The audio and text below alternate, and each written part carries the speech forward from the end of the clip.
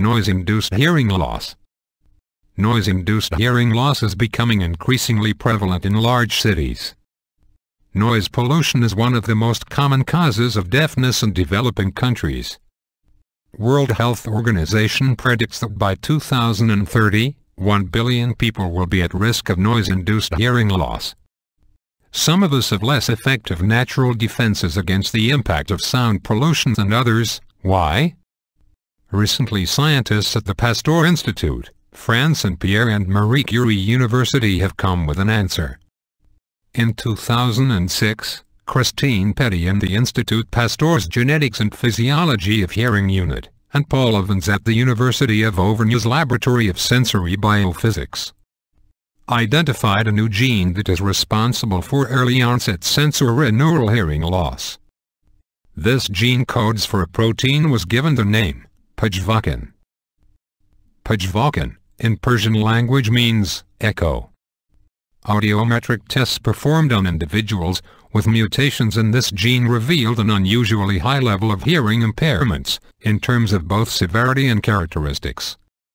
The recent study, carried out by the scientists from the Institut Pasteur, the Collège de France, Pierre Marie Curie University and the University of Auvergne, aimed to clarify the reasons for this heterogeneity. Pejvakin plays a vital role in the heterogeneity of hearing system.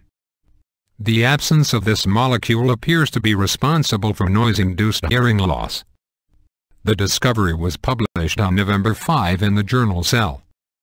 They observed that without pejvakin, the auditory sensory cells are damaged as soon as they are exposed to even seemingly harmless sounds, equivalent of a minute spent in a nightclub. These cells need 2 weeks of silence to become functional again. With prolonged or repeated exposure, the auditory sensory cells eventually die. The scientists also identified the noise-sensitive element in the cell as being the peroxisome, a small organelle involved in detoxification. A genetic disorder could be responsible for noise-induced hearing loss triggered by even very low noise levels. The auditory sensory cells in people with impaired pejvakin were observed to be extremely vulnerable to noise.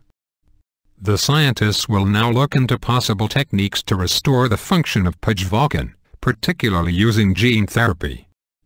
This has already proved successful in conserving hearing in mice lacking in pejvakin, even when they are overexposed to noise.